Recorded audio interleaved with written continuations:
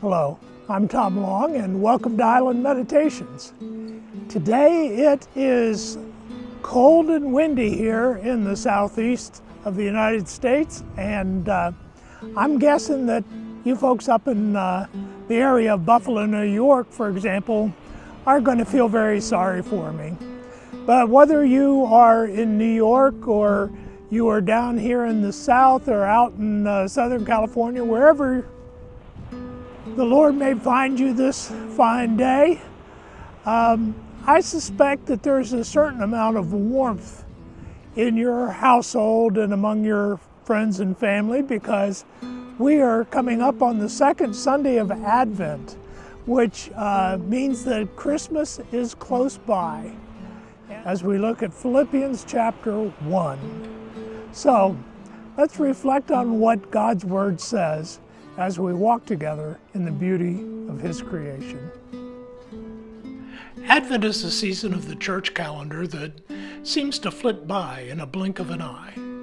It's been said that time flies when you're having fun, and Advent is often a fun-filled season, especially for those of us with children or grandchildren that are looking forward to the coming of Santa Claus and the gifts he will bring. For many kids, it is an easy time to be hopeful. But sometimes the waiting is even harder for those who are waiting for what they expect to be good things. As we get older, hope may become harder to hold on to as well. We've experienced false hope, hope in outcomes that never happened. A promotion, a pregnancy, a relationship, a diagnostic test. The closer we are to hope being realized, the less tempted we are to give in to apathy or despair.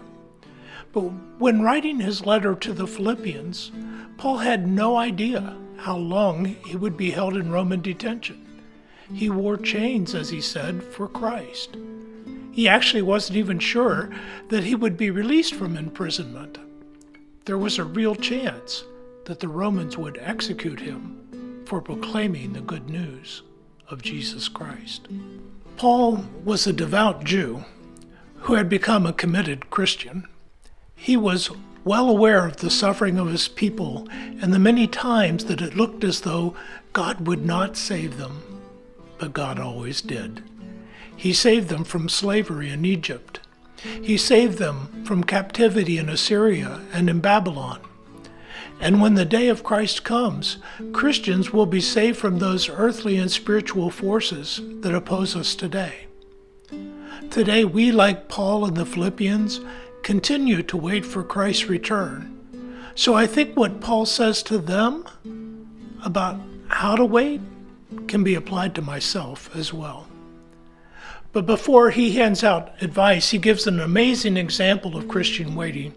Our reading begins with Paul saying, "I thank my God every time I remember you. In all my prayers for all of you, I always pray with joy." Paul tells the church that they are in his thoughts and in his prayers of intercession, that God will meet their needs. But let's just take a second to reflect on this prisoner's attitude. He remembers them with thanks. He intercedes for them with joy.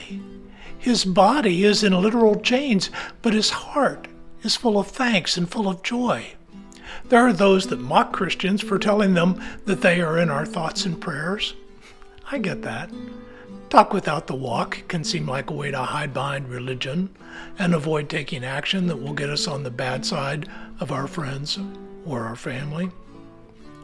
But Paul's thanks, his joy, sprang from his hope, his confidence that, quote, "He who began a good work in you will carry it on to completion until the day of Christ Jesus," unquote. And what is it that Paul is praying for them? It's very similar to his prayer for the Thessalonians. "And this is my prayer," he said, "that your love may abound more and more in knowledge and depth of insight, so that you may be able to discern what is best, and may be pure and blameless for the day of Christ, filled with the fruit of righteousness that comes through Jesus Christ to the glory and praise of God." He wants the church to be pure and blameless for the day of Christ. As a devout Jew, Paul knew that to be pure was an act of grace on the part of God. David, the king, who committed adultery and had her husband killed in battle, that David's prayer of repentance included these words: "Create in me a pure heart, O God, and renew a steadfast spirit within me." It is God who, by his grace, purifies our hearts. That same David made it clear that to be blameless was likewise an act of God's grace. In Psalm 19, verses 12 and 13, he said, "But who can discern their own errors? Forgive my hidden faults. Keep your servant also from willful sins. May they not rule over me. Then I will be blameless, innocent of great transgression."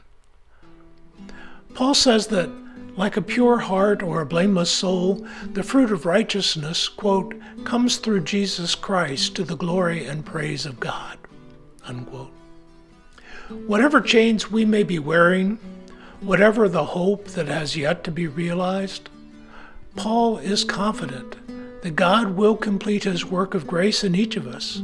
On the day of Christ's return, or when we see Jesus face to face in heaven, our hope will come to us, just as Jesus came to fulfill the promise of the long-awaited Messiah. I remember the excitement on the faces of my children as they looked forward to what Santa Claus would bring them. I can't tell you what a joy it was to see their anticipation, knowing that they would not be disappointed. I wonder if love and joy wells up in the heart of Christ when he sees us eagerly longing for his return, for God's kingdom of love, of justice, of mercy, and of peace to be on earth as it is in heaven. May this Advent season be a time in which our hope, our gratitude, our joy, our love of God and our neighbor is refreshed and renewed. Merry Christmas.